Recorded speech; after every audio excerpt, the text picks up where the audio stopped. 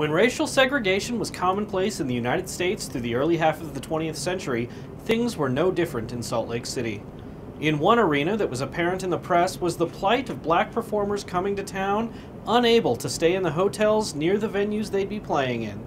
Marquee performers like Harry Belafonte and Ella Fitzgerald were refused rooms at the Hotel Utah when they came to town.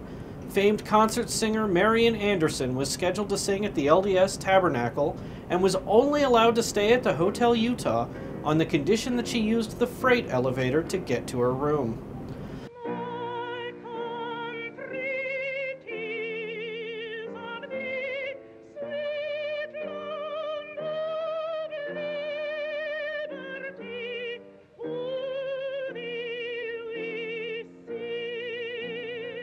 Although the issue with segregation in hotels in the city wouldn't be fixed until there was a reform in federal laws in the 1960s, Utah was not without its early victories in civil rights. One of the major breakthroughs in this era came from Robert E. Freed, a prominent civil rights leader. Freed and others took over the lease of the Lagoon theme park, but the lease prohibited blacks from using the swimming pool in the ballroom due to a city ordinance in Farmington requiring it.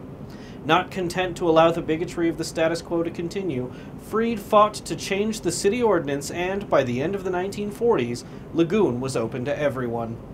Freed was eventually bestowed a Human Rights Award by the Utah chapter of the NAACP, which he claimed to be the award he earned that gave him the most satisfaction.